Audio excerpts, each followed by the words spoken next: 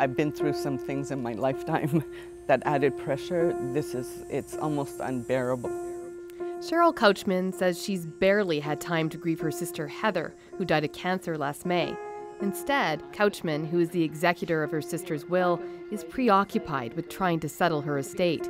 She can't do that until she receives Heather's official death certificate. We kept waiting, and then it got into 6 weeks, 7 weeks, 8 weeks. Now we're up to like 3 months. Roughly 60,000 Quebecers die every year. To wind up their affairs, a death certificate is a vital document for many people. Issued by the province, it's needed to access a loved one's money, pay off funeral expenses, stop bill payments, and cancel driver's licenses, car registration, and insurance. It also makes it easier to do will and life insurance searches. Across Canada, the average wait for a death certificate is 10 days plus mailing time.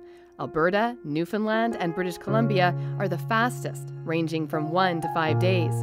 In Quebec, it's supposed to be 10 days, but for the past year, it's ranged from anywhere from 2 to 4 months. Why the wait? Well, the government website says increased demand. For Couchman's family, while they wait, they're out of pocket more than $10,000. Besides funeral costs, the biggest expense? Her car loan. Montreal funeral home Kane and Federley holds about 300 funerals a year.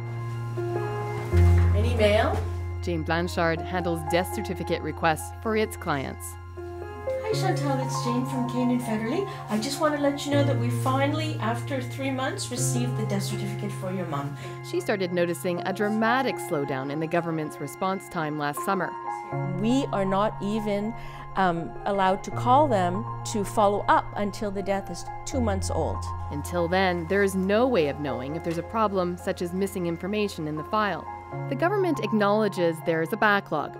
A spokesperson for the Ministry of Labour, Employment and Social Solidarity, which oversees the Civil Status Registry, said there have been several organizational upheavals in the department over the past 24 months. It's now responsible for an additional 5 registries, as well as the new gun registry.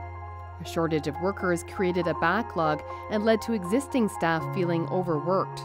I was preoccupied. Minister Jean Boulet said 20 extra people were hired this summer to work exclusively on death certificates. They're working overtime to get the delay back down to normal levels by the end of the year. And we have the intent to settle the situation very quickly. When I received back from them, that's little consolation for Cheryl Couchman.